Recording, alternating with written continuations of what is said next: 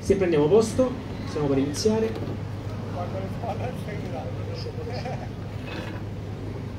Buonasera, buonasera a tutti, grazie per essere qui a questo dibattito con il sindaco di Napoli Gaetano Manfredi, reduce da un altro dibattito su Palazzo Fuga a Piazza Carlo III.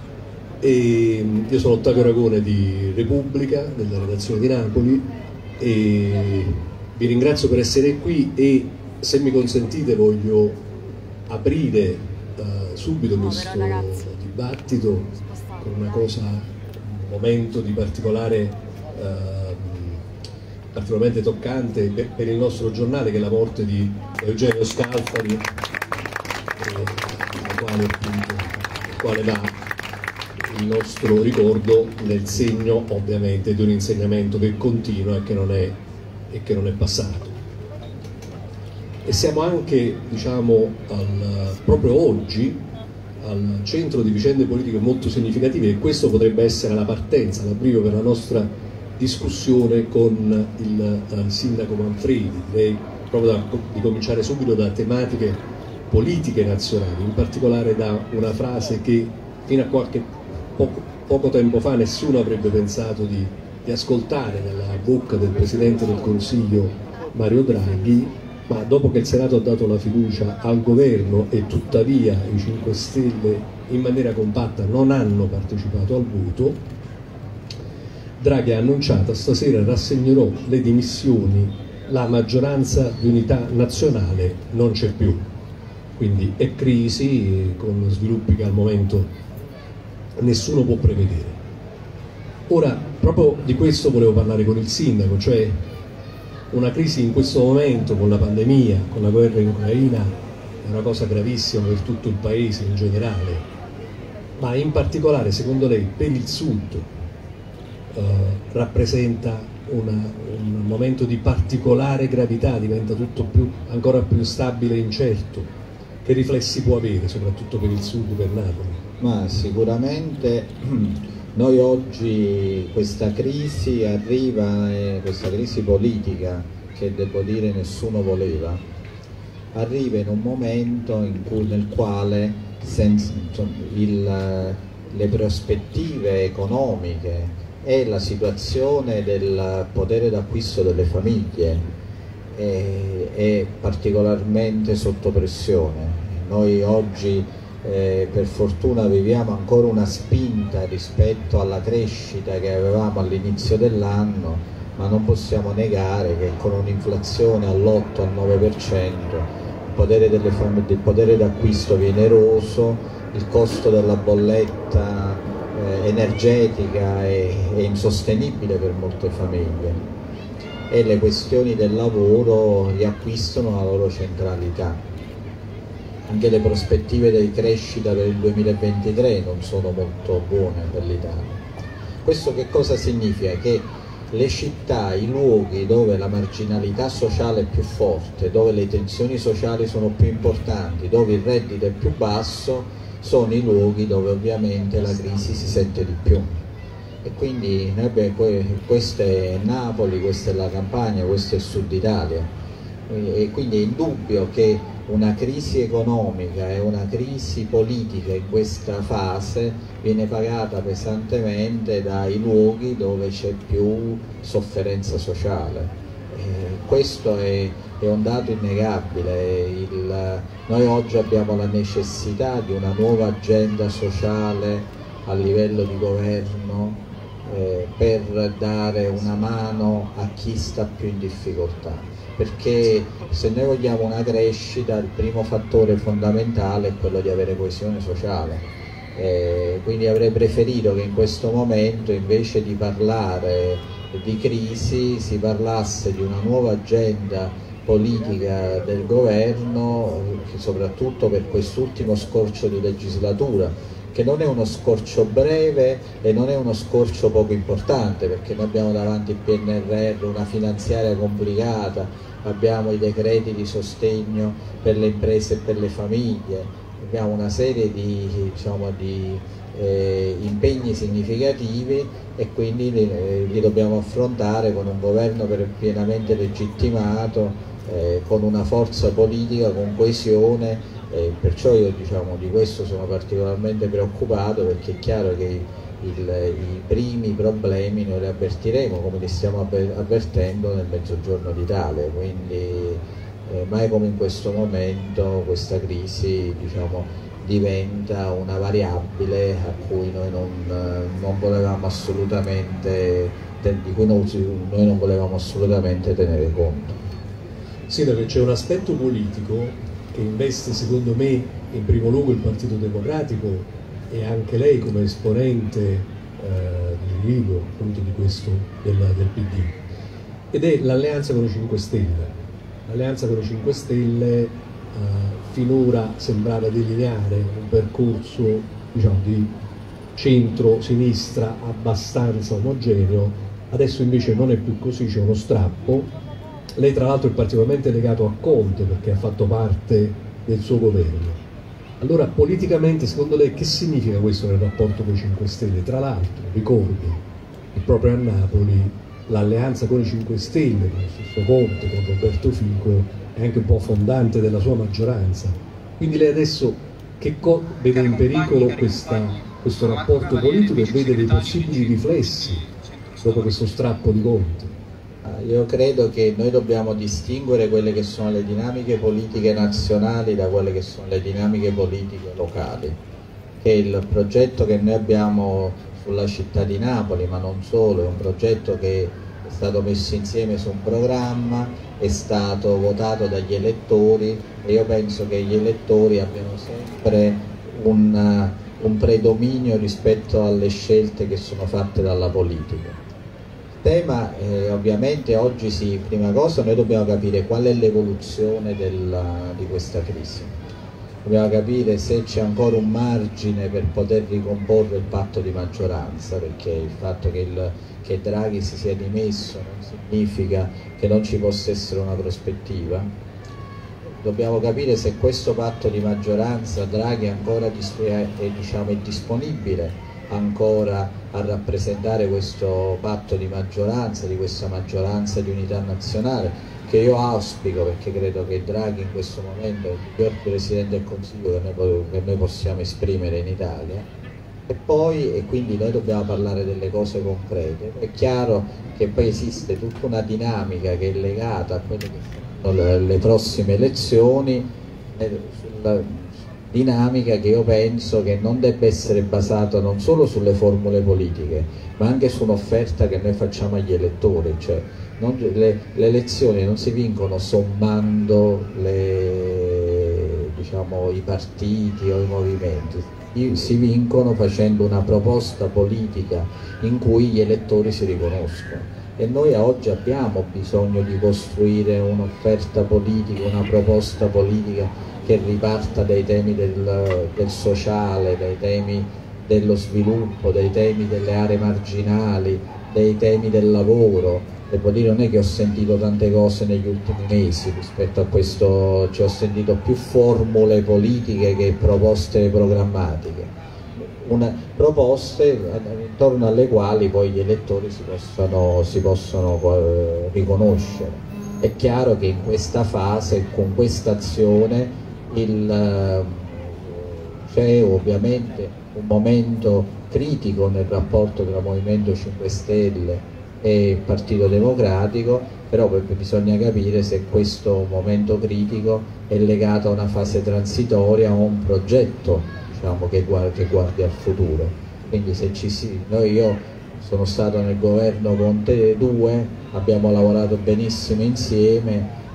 Se guardo alla mia maggioranza del comune stiamo lavorando benissimo, nell'area metropolitana lo stesso, quindi il tema è capire se esistono delle condizioni di programma condiviso rispetto al quale noi possiamo andare avanti. che deve essere un programma che guardi ai bisogni e alle necessità delle persone. Cioè io in tutto questo dibattito non sento mai parlare delle persone, come se i cittadini, gli elettori fossero un oggetto che prescinde dalla discussione politica. Qua si parla solo di politica, ma la politica serve a dare una risposta alle persone. Cioè qualcuno ha mai chiesto alle persone che cosa vogliono, quali sono i loro bisogni, se riescono ad arrivare a fine mese, se i servizi sono soddisfacenti? Nessuno glielo chiede. Cioè, qua si parla solo quando i parlamentari stanno di qua, quando si spostano di là.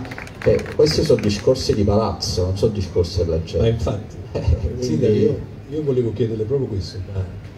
Lei ha capito il motivo per cui Conte e i 5 Stelle hanno strappato? Cioè, qual è il motivo? Cioè, è un problema di sondaggi elettorali, diciamo la verità. Dovevano strappare perché sono in caduta verticale anche dopo l'addio di Di Maio e quindi serviva un gesto di rottura per risalire nei sondaggi? Oppure c'è una ragione politica? Lei che idea si è fatta? Non è difficilmente... Io non è che posso interpretare quello che ha spinto, anche perché io non entro in una dinamica, visto che io non faccio parte di nessun partito, anche se tu hai detto che alla fine, quindi io non entro la faccio dall'osservatore.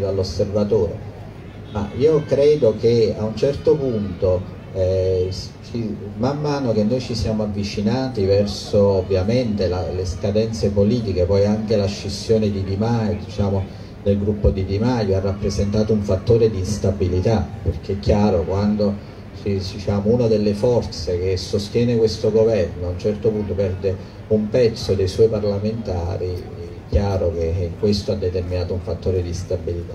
Io credo che man mano che noi ci avviciniamo verso le elezioni, ognuna delle forze che sostiene il governo ha cominciato a premiare quelle che erano le sue battaglie identitarie, nel senso, questo l'ha fatto anche un po' il Partito Democratico, parlando dello Ius Soli, dello Ius Scholae, diciamo, della necessità di portare avanti una certa, alcuni punti. Il Movimento 5 Stelle si è parlato del salario minimo, di una revisione, del reddito di cittadinanza.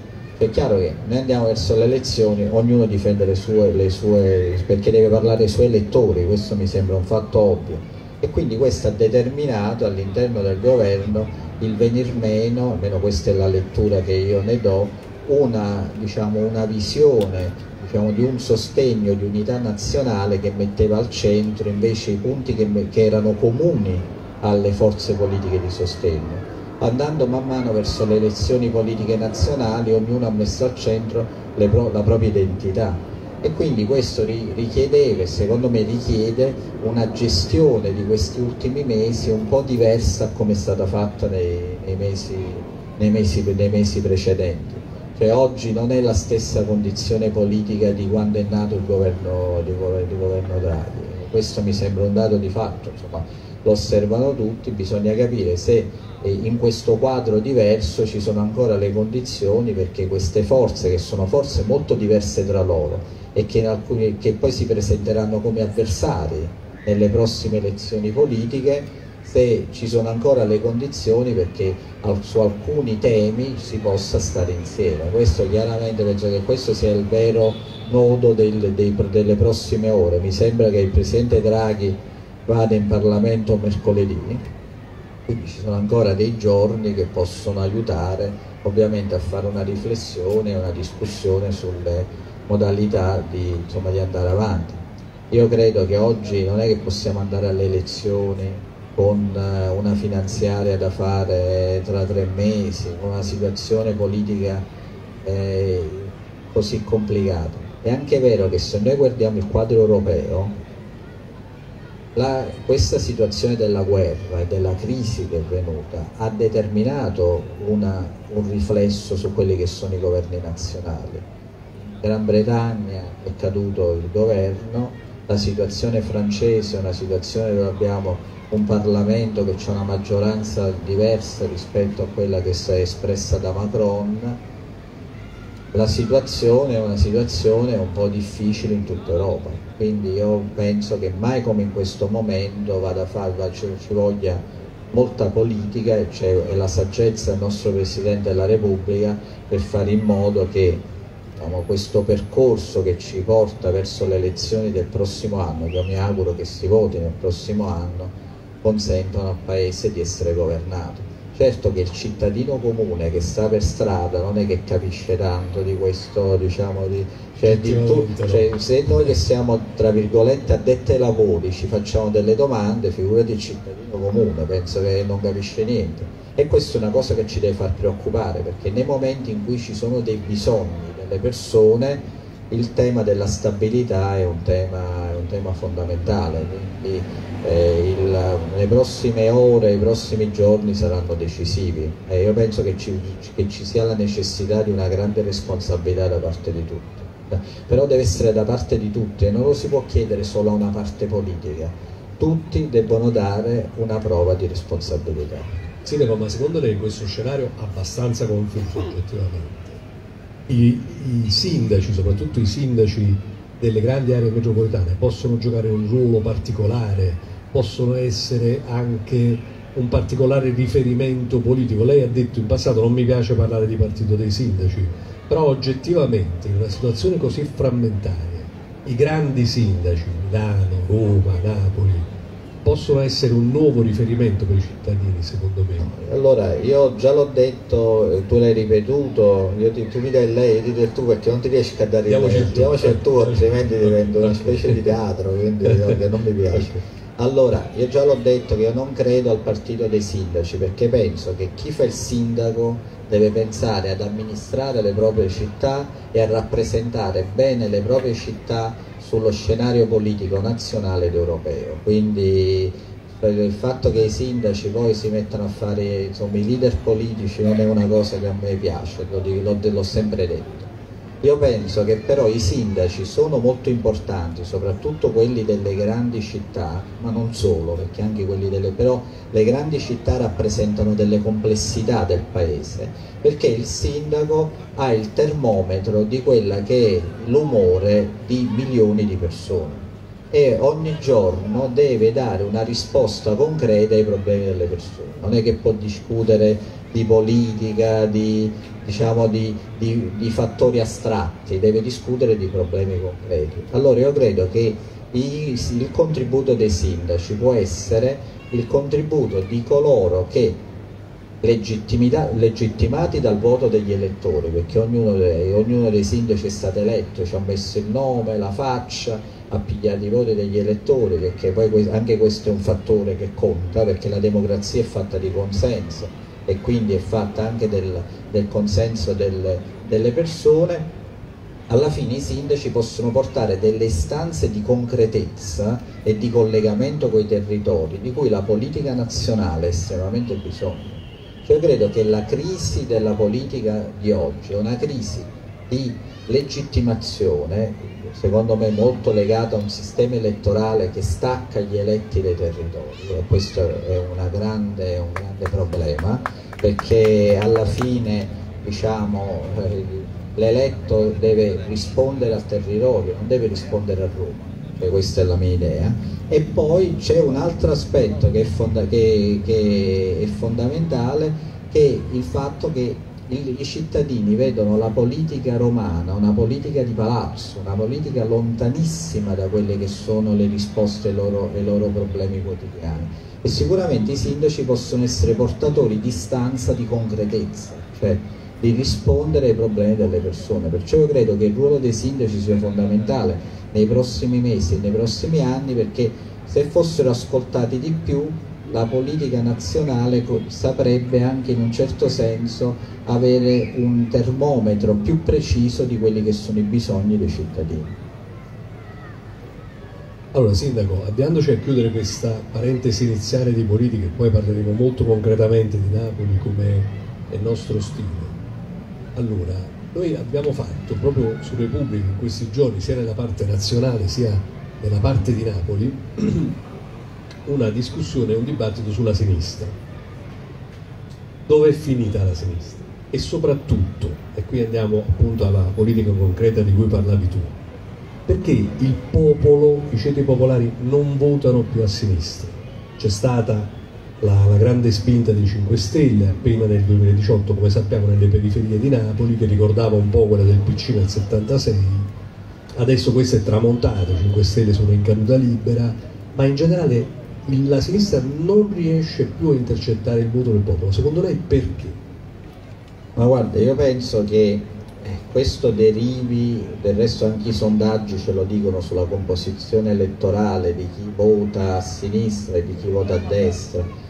Io penso che questo derivi, allora prima cosa noi dobbiamo insomma un po' chiarire un errore che secondo me c'è nell'interpretazione.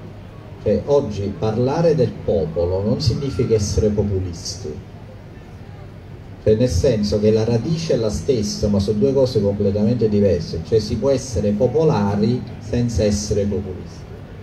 Allora, il tema della sinistra è che la sinistra ha sempre rappresentato le istanze, almeno in passato, di quelle che erano le forze, diciamo, più dinamiche del paese, che ha rappresentato il mondo del lavoro, le esigenze dei giovani, la possibilità di dare delle risposte a quelle che erano anche le esigenze, diciamo, delle marginalità, dei bisogni delle persone.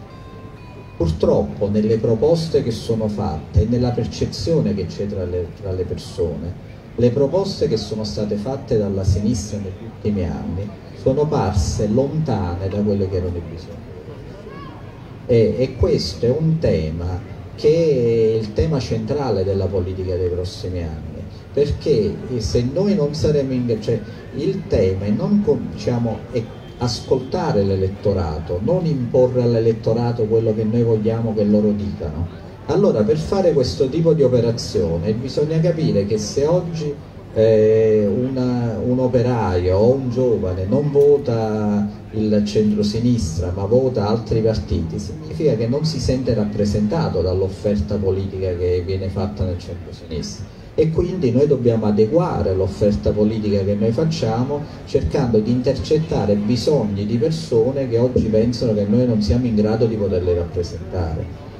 E questo e ci vuole anche un po' di umiltà in questa discussione, cioè l'ascolto. I grandi partiti popolari, la Democrazia Cristiana e il Partito Comunista, erano partiti che sapevano ascoltare i bisogni delle persone e davano delle risposte che uno poteva condividere o meno, ma ascoltavano.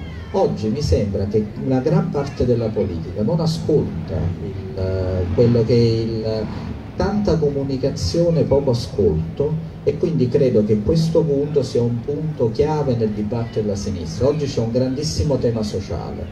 Oggi la sinistra deve mettere al centro io credo, della proposta politica una nuova agenda sociale, che significa diritti, significa un lavoro più stabile e meglio retribuito, significa servizi che siano veramente accessibili a disposizione di tutti, e significa la possibilità di dare un'opportunità ai giovani che oggi vivono un divario generazionale enorme.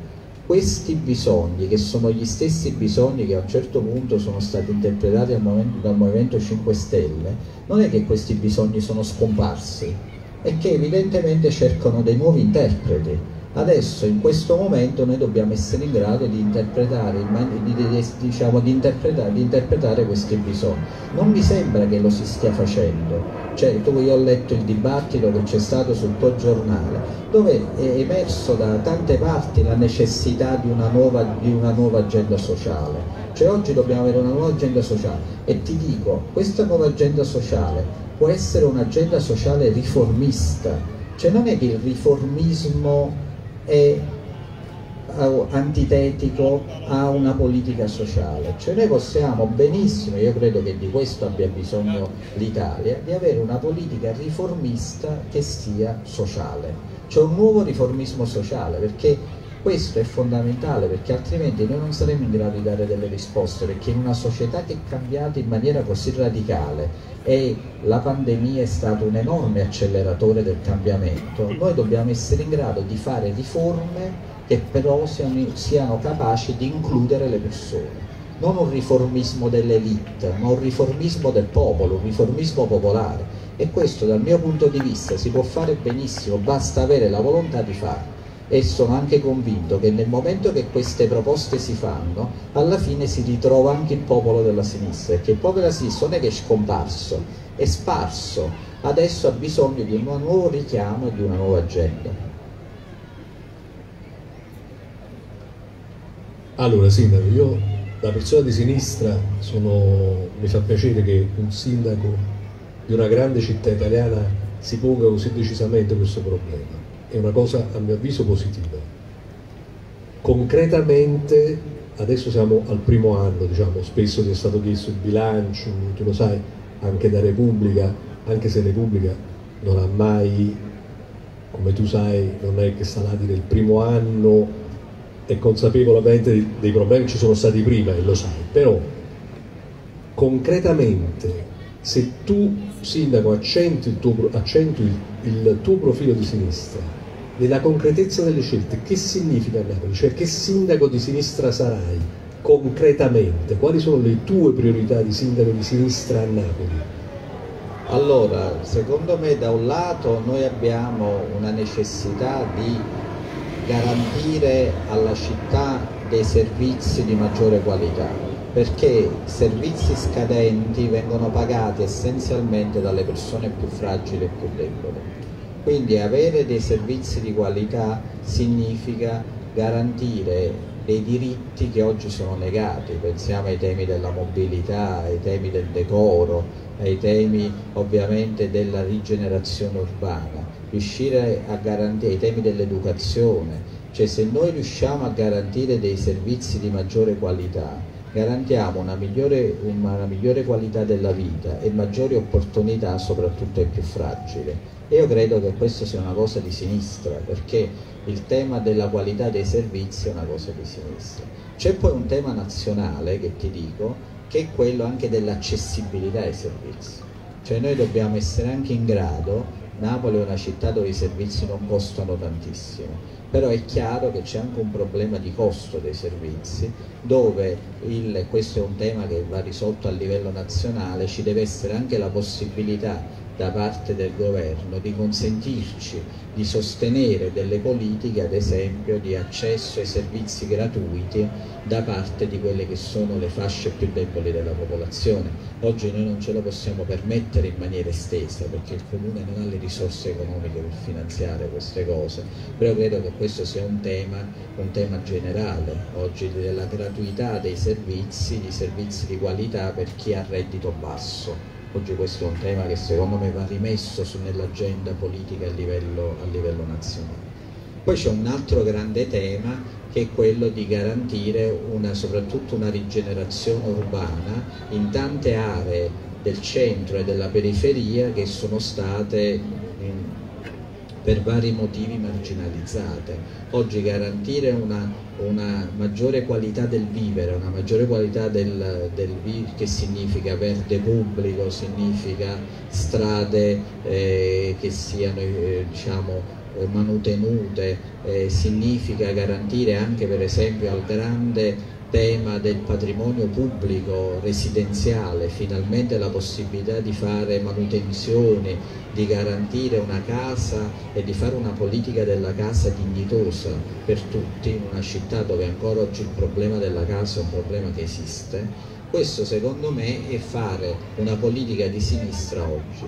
Quindi io ritengo che soprattutto quando si parla di amministratori locali proprio il tema è dare una risposta ai bisogni delle persone e farlo soprattutto con riguardo a tutti, ma con attenzione a quelli che hanno i redditi più bassi e che oggi, devo dire, si sentono un po' marginalizzati dalla impossibilità di accedere ai servizi, dall'impossibilità di avere una casa dignitosa e ben manutenuta, dall'impossibilità di poter mandare i figli in delle scuole che siano all'altezza della dignità. Ecco, io credo che questo sia oggi amministrare in una logica di sinistra, cioè rispondendo a quelli che sono i bisogni delle persone. Allora Sindaco, concretamente analizziamo alcuni di questi temi. Per esempio il tema dei trasporti a cui hai fatto riferimento tu, no? Allora io so che tu non ami polemizzare con la regione e la gestione del presidente De Luca, allora lo dico io. Tutta la provincia di Napoli, l'area metropolitana, ha per esempio un servizio di mobilità pubblica e ferroviario, parlo della circumvesuviana e poi in parte anche della circumflegrea, della Campania, eccetera, che definire disastroso è poco, cioè intere linee sono state soppresse, migliaia di persone sono tagliate fuori dal trasporto pubblico, che è la negazione del concetto stesso di area metropolitana, e non c'è mai qualcuno che sbaglia. Sono state sempre fatte tutte le cose giuste, la colpa è sempre di qualcun altro. Secondo me non è così, secondo me sono stati fatti proprio degli errori gestionali. Però venendo adesso alla parte che riguarda te come sindaco di Napoli e sindaco dell'area metropolitana, allora, in che termini, in che tempi soprattutto ci saranno più autobus e più treni della metropolitana? Possiamo dire che a fine anno, per esempio, passerà un treno della metropolitana? Mi mantengo, diciamo, largo, ogni 10 minuti a Napoli, e soprattutto gli autobus, quando entreranno i nuovi autobus, quanti ce ne saranno in funzione di qui a un anno? Allora ti dico, sulla questione, per darti dei numeri, perché così noi dobbiamo essere operativi. Allora, sul problema trasporti nella città, poi sono d'accordo con te che noi abbiamo un grande tema di mobilità nell'area metropolitana che riguarda l'efficienza della circumvesuviana. Io sono stato un utente della circumvesuviana, ho fatto tutta l'università, diciamo, gli anni 30. All'epoca funzionava, devo dire, ho fatto tutta la mia università sulla circumvesuviana insieme a chi andava poi a lavorare a Pomigliano, quindi insomma mi ricordo benissimo. Oggi si andrebbe fuori corso con la circumvesuviana. Sì, oggi non si andrebbe fuori corso. E anche considerando, e questo è anche un altro tema, che noi abbiamo delle aree della zona nord, cioè di Napoli Nord, che oggi non hanno assolutamente né servizio su ferro né servizio su gomma, quindi questo è un altro tema da affrontare. Però tornando alla città, noi oggi quali sono i nostri obiettivi? I nostri obiettivi sono mettere in linea i nuovi treni della metropolitana. Noi abbiamo 10 treni a Napoli che sono già qui e noi non riusciamo a metterli in linea perché c'è un lunghissimo iter di collaudo, che devo dire, questo iter di collaudo, ieri era un anno dall'incidente che c'è stato durante una delle prove di collaudo, che c'è stato un principio di incendio sull'alimentazione. Questo ha determinato un ritardo enorme nel collaudo dei nostri treni e anche una certa, diciamo, ritrosia, nel senso che quando poi chiaramente succede un problema, chi poi si deve assumere la responsabilità di collaudare è più realista del re. Cioè questo è anche... Noi stasera e domani ci sono ulteriori prove. Ieri noi abbiamo avuto un incontro con il ministro Giovannini proprio su questo argomento, anche per cercare di semplificare anche la fase successiva dei collaudi, cioè non solo del primo treno ma anche di quelli dopo. Il nostro obiettivo è, dopo l'estate, di poter mettere in linea il primo treno e di avere una procedura semplificata, che non significa meno sicurezza, significa avere delle procedure più dinamiche dal punto di vista che ci consente di poter mettere in linea gli altri treni che noi già abbiamo. Noi abbiamo 19 treni, 10 a Napoli e 9 in Spagna, che potremmo mettere in linea molto rapidamente. Questo significa cambiare radicalmente la qualità del trasporto metropolitano a Napoli, perché noi oggi facciamo il trasporto metropolitano con 4 treni che hanno 30 anni di vita.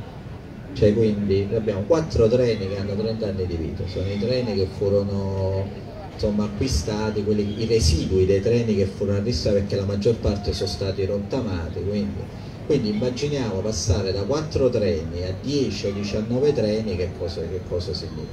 Questo è un grande miglioramento. Noi, tra parentesi, dobbiamo aprire le nuove stazioni, che quelle che sono quasi pronte, sono quelle del centro direzionale. È chiaro, se apriamo le nuove stazioni con i vecchi treni, i treni invece che passare ogni mezz'ora, passano ogni 40 minuti, perché devono fare più tratto, più percorso. Oggi spesso si riduce il numero di fermate proprio per evitare, quando soprattutto si guasta un treno, per evitare che la frequenza diventi inaccettabile. Per quanto riguarda invece gli autobus, che è un altro tema molto importante, poi parliamo anche dei tram, perché anche questo è un altro tema. Allora, per quanto riguarda gli autobus, oggi sono usciti 208 autobus. Per poter garantire un servizio, diciamo, soddisfacente nella città, noi dobbiamo passare a 350 autobus che escono ogni giorno. Per far questo abbiamo bisogno di comprare gli autobus, abbiamo la possibilità di comprare 180 autobus con il finanziamento che abbiamo avuto dal PNRR. La prima tranche di autobus arriverà a fine anno, però poi nel giro del 2023 arriveranno tutti i 180 autobus, però poi abbiamo bisogno degli autisti. Oggi c'è un concorso che finalmente, insomma, dovrebbe completarsi entro fine anno, che ci consente di assumere 250 autisti. Oggi il limite dell'uscita degli autobus non è la mancanza non è solo la mancanza del materiale su gomma, ma anche la mancanza degli autisti. E quindi il nostro obiettivo è che col concorso che facciamo e con gli autobus che compriamo, nel 2023 si possa progressivamente passare dai 200-210 autobus che escono oggi ai 350. A questo si accoppia un potenziamento della linea dei tram che arriverà fino alla Riviera di Chiaia, quindi continuerà fino alla Riviera di Chiaia. Noi stiamo comprando anche tram nuovi, anche questi arriveranno nel 2023. Questo ci consentirà di avere, anche con gli interventi che stiamo facendo a San Giovanni, insomma, ci consentirà di avere una frequenza anche più alta del tram. La combinazione tram più autobus più treni della metropolitana ci garantirà ovviamente una qualità del trasporto in città migliore, perché per fare trasporto ci vogliono i mezzi e gli autisti. Visto che non sono stati assunti, non sono stati comprati i mezzi, è difficile avere un trasporto migliore. Il 2023 dovrebbe essere l'anno con un significativo miglioramento del servizio, perché avremo più mezzi e avremo più autisti. Sì, un altro tema che tu hai sollevato dalla parte appunto dei diritti dei cittadini è quello del verde, no?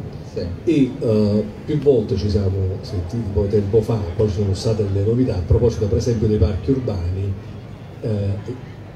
la villa comunale e il parco virginiano sono stati bocciati e non ammessi al finanziamento del PNR. Sì, devo dire anche che qualche intervento c'è stato, per esempio nella villa comunale avete fatto degli interventi, si vede che c'è uno sforzo, un tentativo, sta anche nelle difficoltà del quadro, però di fare delle cose, quindi questa volontà traspare e secondo me è una volontà positiva che va colta, perché altrimenti è sempre tutto negativo.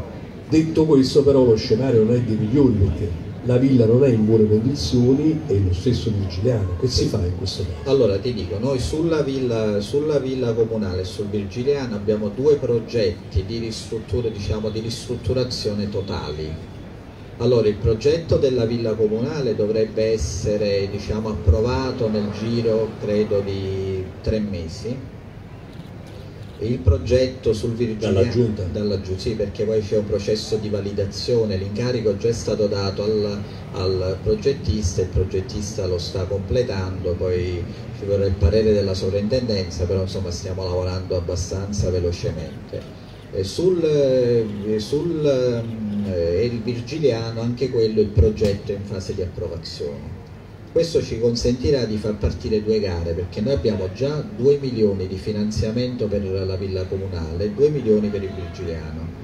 Per poter completare i 2 progetti abbiamo bisogno di altri 2 milioni per l'uno e per l'altro, su cui noi abbiamo fatto una richiesta al PNRR che non è stata finanziata per il momento, perché la villa comunale è il primo progetto del sud non finanziato, quindi noi siamo abbastanza confidenti che ci sia uno scorrimento della graduatoria. Cioè lo potrebbero recuperare? Sì. Però qualora questo non avvenga, noi abbiamo una riserva di un centinaio di milioni che abbiamo ottenuto come finanziamento complementare per le grandi aree, per le grandi città metropolitane, per le grandi città, Napoli, Roma e Milano, che noi abbiamo già appostato eventualmente per completare il finanziamento della città metropolitana stiamo negoziando col MEF in questi giorni, quindi noi abbiamo la possibilità di avere dello scorrimento di graduatoria o attingiamo al fondo complementare. Quindi i lavori sulla villa comunale e sul Virgiliano partiranno a breve, le gare partiranno a breve e quindi si faranno. Breve quanto? Allora noi diciamo la gara sul Virgiliano pensiamo di farla partire a ottobre, tra settembre e ottobre. Se il progetto viene completato in tempi giusti come noi pensiamo e ci sia subito il parere della sovrintendenza, per ottobre-novembre parte anche la gara della villa comunale. Nel frattempo noi stiamo facendo degli interventi di manutenzione straordinaria, l'abbiamo fatto anche sulla villa comunale, dove sicuramente non abbiamo fatto i prati verdi, però perché non funziona l'impianto di irrigazione da 3 anni, quindi non è che si può andare con la pompa a innaffiare, però diciamo, è stata sistemata un po' per dare un po' più di decoro. Adesso abbiamo sistemato anche l'impianto di irrigazione che dovrebbe partire tra poco. Questo ci consentirà in questi mesi di poter avere un po' diciamo, di respiro, di maggior decoro nell'attesa che si fa questo intervento diciamo, poi radicale, perché è un restauro complessivo sia dell'illuminazione che dei viali che di tutte le essenze arboree. Sindaco, e devo dire, parliamo di due questioni dei diritti, tema dei diritti delle donne e anche dell'infanzia. È una cosa di cui abbiamo parlato anche in altre circostanze. Quasi tutte le aree giochi per bambini a Napoli sono vandalizzate. Cioè chi ha un bambino, chi ha un figlio, onestamente non sa dove portarlo e se lo porta, in villa è la stessa cosa, ma non solo lì, un po' dovunque, sono situazioni avvilenti e gli indici della vivibilità di Napoli proprio per l'infanzia ci mettono nettamente agli ultimi posti. E allora che si fa? Allora, su questo io ti dico, perché poi insomma, in questa discussione che facciamo dobbiamo anche ricordare una cosa che è un dettaglio non secondario, che noi il bilancio l'abbiamo approvato il 30 di giugno. Noi fino al 30 di giugno abbiamo lavorato col vecchio bilancio che prevedeva tutti i capitoli legati alla manutenzione zero, risorse zero. Quindi noi adesso col nuovo bilancio abbiamo un'agibilità finanziaria che prima non avevamo. Noi che siamo ricchi, però almeno possiamo spendere, possiamo pagare i nostri debiti e almeno spendere. Noi proprio in questi giorni stiamo lavorando per fare una gara di acquisto di strutture per i parchi giochi della città, in maniera tale da poter sostituire tutti quelli che sono i parchi giochi, insomma tutti quelli che sono le giostre, chiamiamole così, che oggi sono fortemente vandalizzate, e quindi garantire in tutte le aree pubbliche, sia nei parchi che ovviamente anche nelle aree verdi diciamo urbane, una sostituzione, ricordando un tema che è il tema del vandalismo, che è un tema su cui anche quello dobbiamo fare una riflessione, perché la percentuale di vandalismo che noi abbiamo in città è una percentuale molto alta. Su alcuni parchi che noi abbiamo aperto da poco, del giro di 7-15 giorni già ci sono stati qualche episodio di vandalismo. Quindi anche questo tema è un tema che poi va messo nel dibattito, non è un alibi, però è un tema, però anche sulle diciamo, giostre, sulle aree di divertimento per i bambini nelle prossime settimane cominceremo a fare qualcosa. Sindaco, fermo restando, voglio fare una premessa anch'io, che c'è la consapevolezza delle difficoltà, non è chiaro che voglio dire, non è... Io questo lo dico per dare dei tempi, cioè sì. È chiaro che i tempi sono legati alla necessità. Anch'io mi farebbe piacere riuscire a fare le cose in maniera molto più veloce, è l'aspirazione di tutti, però per fare le cose ci vogliono le risorse, le persone e il tempo della realizzazione. Noi adesso abbiamo un po' di risorse, stiamo cominciando ad avere le persone, concorso NM, concorso ASIA, concorso Comune di Napoli. Cioè, noi abbiamo 3 concorsi in atto che non so da quanto tempo non si faceva un concorso in città, penso alla SIA non si è fatto mai, penso. Quindi abbiamo tre concorsi importanti, che significa prendere le persone, e abbiamo anche tutta una serie di progetti che stiamo facendo fare, che ci consente di fare le cose, che noi non è che abbiamo trovato progetti, non è che abbiamo trovato fondi, non è che abbiamo trovato persone, quindi ci vuole un po' di tempo. Mi rendo conto che le persone sono impazienti, però noi dobbiamo anche capire che ci sono delle cose che si possono fare subito, delle cose che richiedono un minimo di tempo per poterle realizzare. E da questo punto di vista, proprio per il governo del traffico della città, e quindi la presenza dei vigili, soprattutto in determinate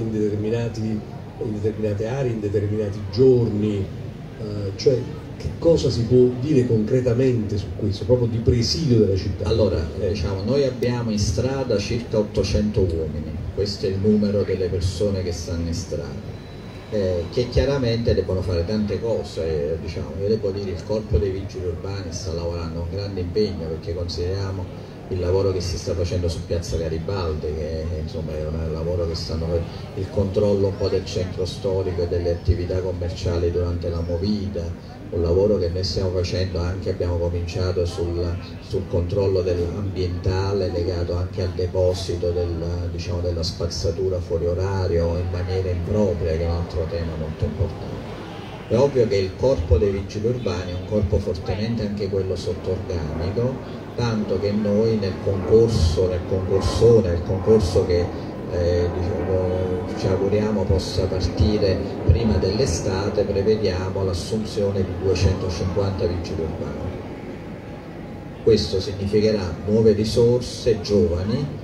Io ricordo che l'età media dei dipendenti comunali è 59 anni, questa è l'età media, quindi 59 anni, questa è l'età media, quindi significa risorse giovani che ci aiuteranno maggiormente nel controllo del traffico, ma anche nella gestione della sosta, nella gestione ovviamente anche dell'ordine e della sicurezza in città, fermo restando che il problema del traffico è strettamente connesso anche ai temi dei trasporti.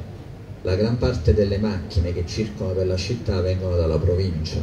Questo significa che noi, se non risolviamo il problema della mobilità su scala metropolitana, difficilmente riusciremo a risolvere il problema del traffico in città. Quindi le cose si concatenano tra loro, quindi noi dobbiamo chiaramente migliorare il controllo, ma soprattutto ridurre il numero di macchine che vengono in città, ridurre il numero di macchine che i napoletani utilizzano per spostarsi all'interno della città. Quindi con una metropolitana che funziona meglio, noi pensiamo che ci sarà una riduzione del numero del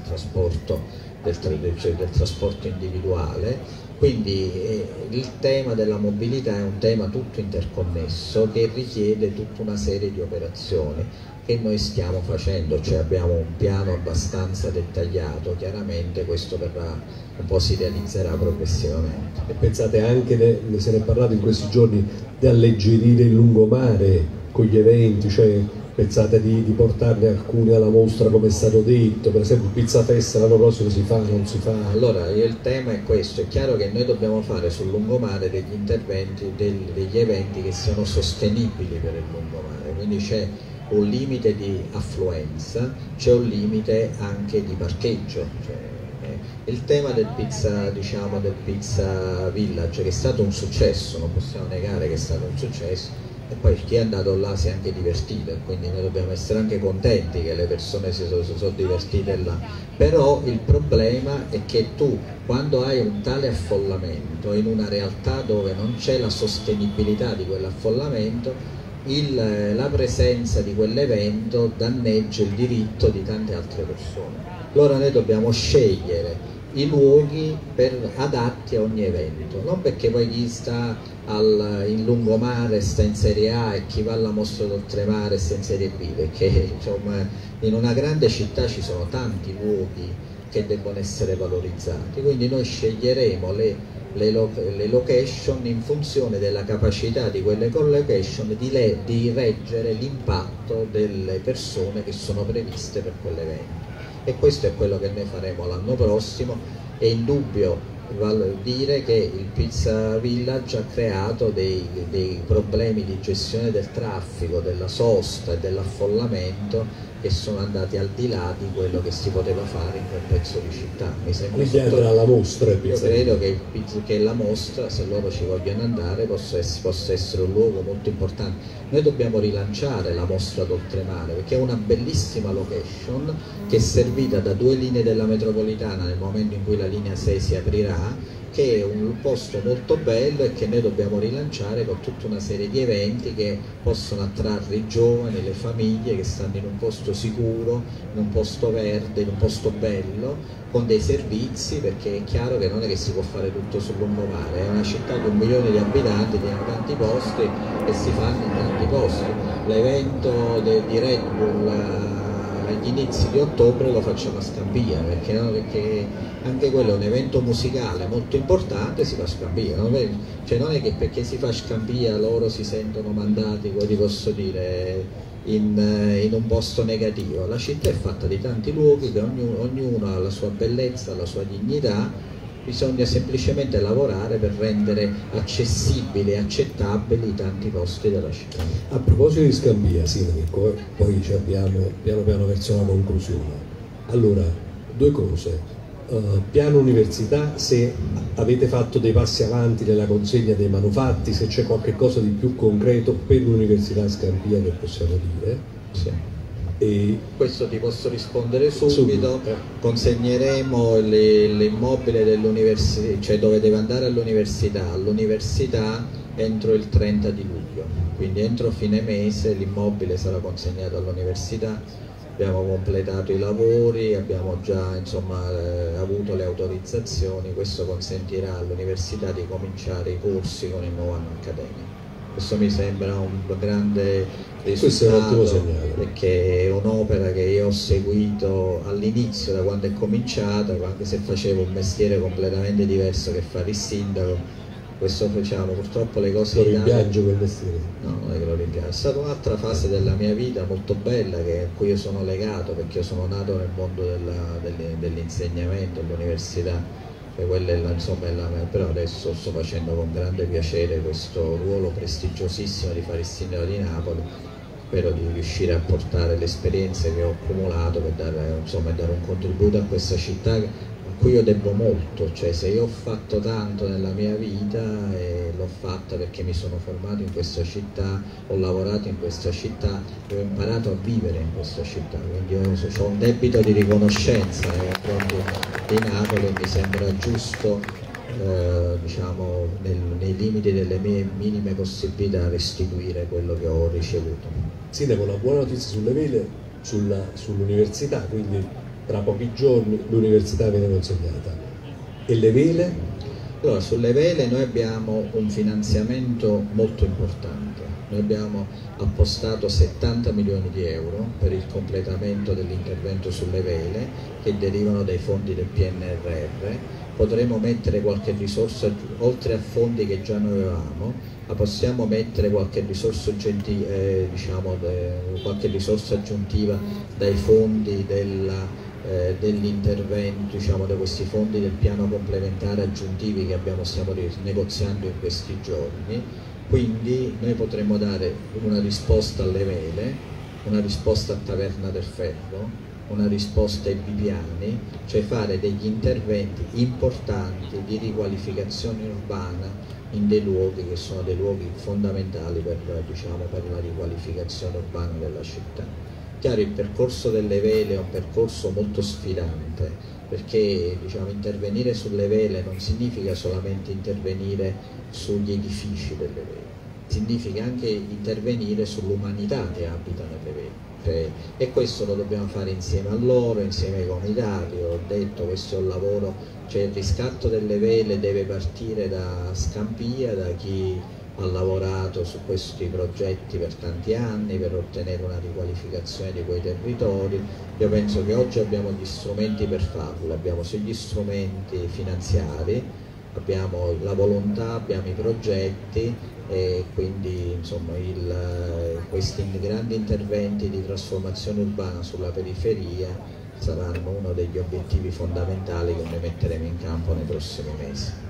Sindaco, il Vescovo Battaglia, proprio oggi in un'intervista a Repubblica, ha detto: chiedo a Manfredi di camminare insieme per chi soffre, proprio dalla parte di occuparsi insieme a noi degli ultimi, no? C'è questa attenzione concreta, non solo per Piazza Garibaldi ma anche per i senza dimora, eccetera. Lei raccoglie questo appello, concretamente lo fa proprio con delle azioni specifiche del comune da questo punto di vista? Sì, allora io con Don Mimmo ho un ottimo rapporto, abbiamo parlato e parliamo tante volte, proprio perché entrambi condividiamo l'idea che in una città come Napoli tu devi cucire i bisogni dei più emarginati, degli ultimi, con la necessità di chi vive nel centro o vive, diciamo, nei quartieri collinari. È chiaro che noi per dare delle risposte vere dobbiamo fare delle azioni concrete, io questo l'ho detto a Don Mimmo, ci credo moltissimo. Gli interventi che noi stiamo facendo, che noi vogliamo fare, che faremo in periferia è una risposta, migliorare i servizi significa dare una risposta, migliorare i servizi sociali anche con il lavoro che stiamo facendo sul patto educativo. Io ho visto il ministro Bianchi recentemente, stiamo lavorando insieme anche all'ufficio scolastico regionale per rendere sempre più efficace questo lavoro sulla dispersione scolastica, che è uno dei grandi temi della città, della povertà educativa, su questi temi fondamentali che noi abbiamo per poter cambiare. Io oggi, tu hai ricordato, venivo dall'albergo dei poveri dove c'era un incontro molto, molto bello con le comunità che lavorano lì, col Kodokan, e si vedevano, c'era una mostra delle fotografie dell'albergo dei poveri negli anni 70, dove si vedevano migliaia di bambini che stavano là, che erano questi bambini che, diciamo, che avevano per vari motivi e venivano curati e ospitati lì. Il problema dell'infanzia è un problema che a Napoli è sempre esistito, poi noi facciamo finta che sia scomparso, ma nei fatti c'è. Oggi si manifesta in formule diverse, con problemi diversi, ma c'è sempre stato. Quindi intervenire sui bambini, intervenire sui temi della dispersione, della povertà educativa, intervenire sulle famiglie è una priorità del Comune, che ovviamente vogliamo fare insieme al terzo settore, insieme alla curia, ma non perché questo, diciamo, è una cosa che ci serve per pulirci la coscienza, è una cosa che serve perché se a Napoli non risolvi il problema sociale non puoi rilanciare la città. La città è sicuramente il turismo, è sicuramente le sue bellezze storiche, la sua capacità, diciamo, di essere creativa, ma è anche tanta sofferenza, tanti problemi, e se noi non diamo un'opportunità questi problemi non risolveremo mai. Quindi io sono assolutamente d'accordo con Don Mimmo che noi dobbiamo lavorare insieme, dobbiamo camminare insieme per dare una risposta a tutti. Solo in questa maniera risolvi i problemi di tutti, non è che trascurando una parte della città risolvi i problemi dell'altra parte. Anche perché, Sindaco, ti interrompo, è una città piena di straordinarie bellezze, come sappiamo, però purtroppo è anche la città dove un ragazzino di 16 anni dà una coltellata in viso all'ex fidanzatina di 12. Sì, io sono d'accordo, però anche su questo punto voglio fare una considerazione. Cioè noi non dobbiamo ovviamente negare questa realtà, ma questi problemi di violenza giovanile sono problemi che stanno in tutte le città. Cioè se tu vai nelle periferie di Milano o nelle periferie di Roma hai fenomeni di violenza, fenomeni di baby gang, diversi da quelli di Napoli, ma ci sono anche là.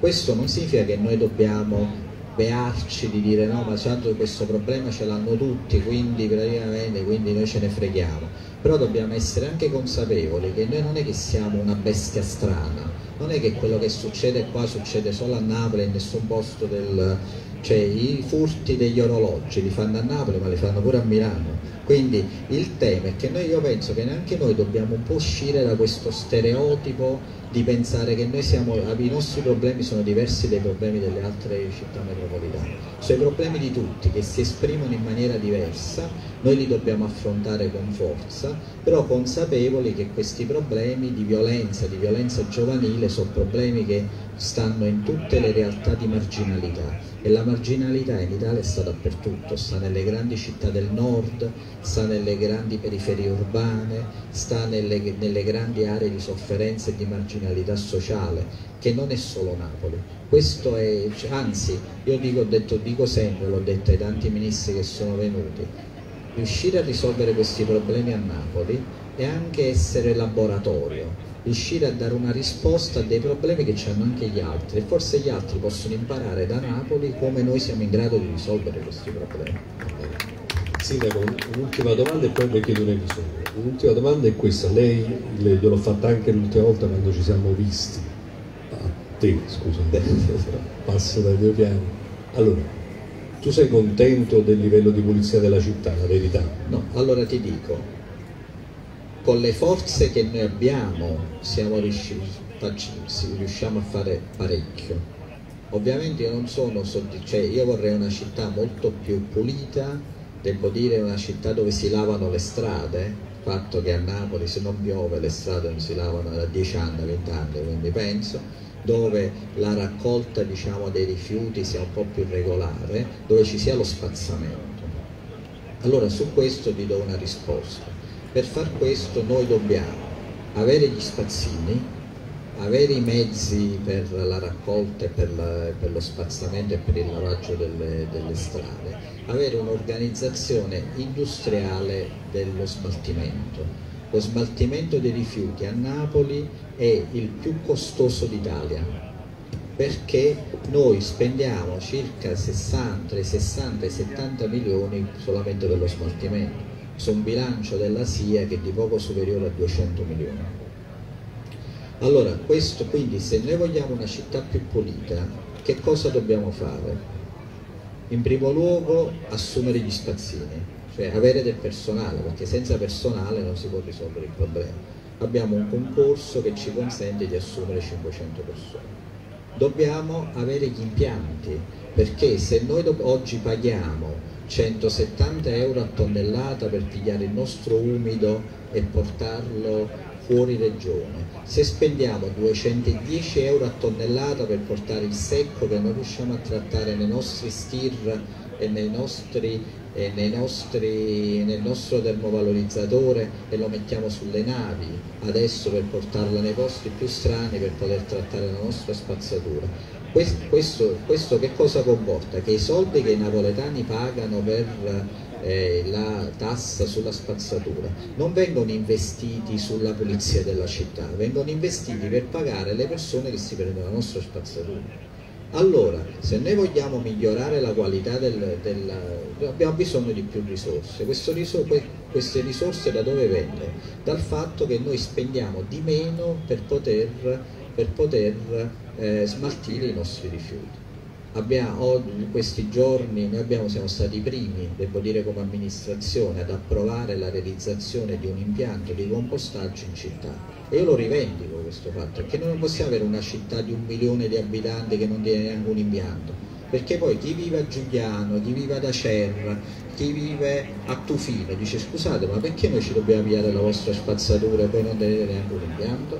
Allora a San Giovanni, devo dire anche con una partecipazione della popolazione di San Giovanni, cioè perché poi i napoletani sono intelligenti, se tu ci parli, faremo un impianto di ultima generazione di compostaggio che non darà fastidio a San Giovanni perché sarà completamente anaerobico, produrrà biogas e che noi metteremo sulla rete e consentirà a noi di spendere molto di meno nello smaltimento dell'umido. Ci costerà 60 euro a tonnellata quando oggi ne paghiamo 170, consentirà di dare anche un ristoro ai cittadini di San Giovanni, che potranno ovviamente avere anche una tariffa agevolata.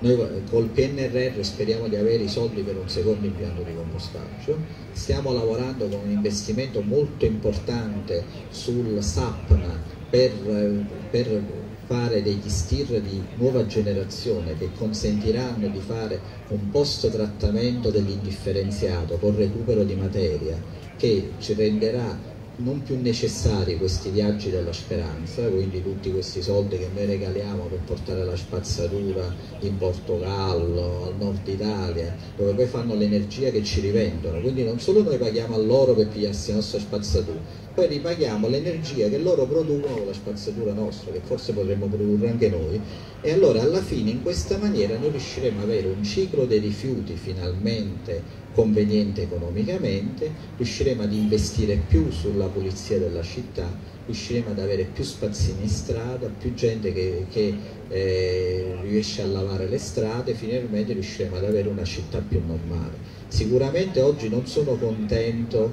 del grado di pulizia della città, devo dire, però questo non deve essere un alibi, che altre città italiane non sono più pulite di Napoli, però questo significa anche che noi dobbiamo poi, e questa è anche una responsabilità dei cittadini, che se noi vogliamo una città più pulita dobbiamo anche essere un po' più rispettosi delle regole, perché se si gira in città, io giro sempre, indipendentemente, senza andare su Facebook, senza andare con le telecamere, andando a vedere in incognito quello che succede, dobbiamo dire che molti depositano i rifiuti fuori orario, molti commercianti quando chiudono i negozi scaricano tutto quello che tengono fuori al loro magazzino, molti utilizzano le campane della differenziata per metterci cose completamente diverse. Se non abbiamo anche un'educazione ambientale dei cittadini che rispettano minimamente le regole, difficilmente avremo una città più pulita, almeno che tu non metti... Mi perdoni, ma per fare rispettare le regole forse c'è bisogno di qualcuno che le faccia rispettare. Sì, e noi su questo ti dico, noi adesso stiamo facendo un piano per di interventi di polizia ambientale per poter controllare anche quelli che vengono i depositi fuori orario. Ovviamente anche questo richiede personale, perché chiaramente ci vuole gente e allora non possiamo usare i vigili urbani, perché se i vigili urbani vanno a controllare questo non possono controllare le macchine o qualche altra cosa. Adesso con l'assessore Mancuso stiamo preparando un piano proprio per andare a controllare soprattutto coloro che scaricano fuori orario, e nel nuovo regolamento di polizia urbana che spero riusciremo ad approvare esistono anche delle regole più severe sulle sanzioni che vengono fatte a chi ha attività commerciali e fa delle attività, non rispetta le regole di smaltimento dei rifiuti, perché anche questa è una cosa che va fatta. È chiaro che è un percorso che noi dobbiamo portare avanti e che dobbiamo fare tutti quanti insieme. Io non è che voglio accusare, dire che la città è sporca solamente perché l'amministrazione, noi siamo bravi, la SIA fa benissimo il proprio lavoro, i cittadini sono cattivi. Dico solamente che se vogliamo una città pulita, ognuno deve fare la sua parte, e questa è una cosa non secondaria, perché altrimenti non riusciremo mai ad avere quelle condizioni di igiene e di decoro urbano che tutti quanti ci aspettiamo, perché questo richiede anche una collaborazione, una partecipazione di tutti. Va bene Sindaco, penso che può finire qui questa intervista, grazie a tutti voi per aver partecipato. Sono stata a Piazza Garibaldi, è una cosa indegna. Non si sente. Purtroppo Piazza Garibaldi è una cosa indegna, ma non si potrebbero creare dei bagni pubblici perché tutti gli extracomunitari non vengono accolti nei bar, non possono andare nei bar. E dove devono andare? Purtroppo non possono andare da nessuna parte. Piazza Garibaldi fa schifo, mi scusi il termine, ma fa schifo. Devo dire, su Piazza Garibaldi noi stiamo facendo un'azione nelle ultime settimane con la polizia municipale per eliminare tutto il fenomeno dei mercatini che prima venivano fatti dei rifiuti e roba del genere. Adesso c'è un tema dell'accoglienza degli extracomunitari. Noi stiamo lavorando su due opzioni: da un lato quella di fare un affidamento della piazza, cosa che sta avvenendo, in maniera tale che le strutture che agiscono su Piazza Garibaldi, sia gli alberghi che gli altri, possono avere una responsabilità nella gestione, e poi con grandi stazioni di riuscire a recuperare uno spazio all'interno della stazione che possa fungere proprio da elemento di, diciamo, di accoglienza per i senza fissa dimora e per gli extracomunitari che non hanno ovviamente un posto dove andare per, insomma, le esigenze personali. Però il tema di Piazza Garibaldi si risolve anche con una decompressione di Piazza Garibaldi, perché uno dei problemi che là si è creato è che là c'è stata una concentrazione durante le fasi dell'accoglienza degli extracomunitari.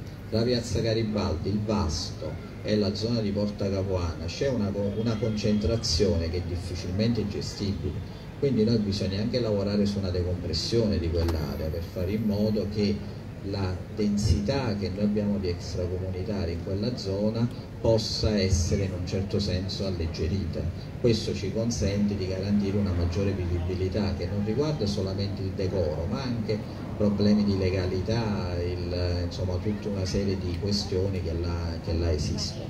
Quindi è chiaro che il tema di Piazza Garibaldi è uno dei temi che noi stiamo affrontando con grande attenzione. Il tema dei bagni pubblici è un tema di tutta la città, in città non abbiamo neanche un bagno pubblico, cioè, insomma, quindi in città se uno non va dentro un bar non può fare la pipì. E anche su questo stiamo facendo una riflessione, perché tutti i bagni pubblici sono stati chiusi perché non c'era il personale per poterli gestire. Noi adesso stiamo facendo una considerazione per capire, anche vedendo quello che viene fatto in altre città, la possibilità, se con un sistema in convenzione, con sistemi, diciamo, di gestione anche, diciamo, privata, si possa organizzare un sistema di bagni pubblici che possa essere degno di questo nome. Va bene, penso che possa passare così. Grazie a tutti e grazie al sindaco e auguri.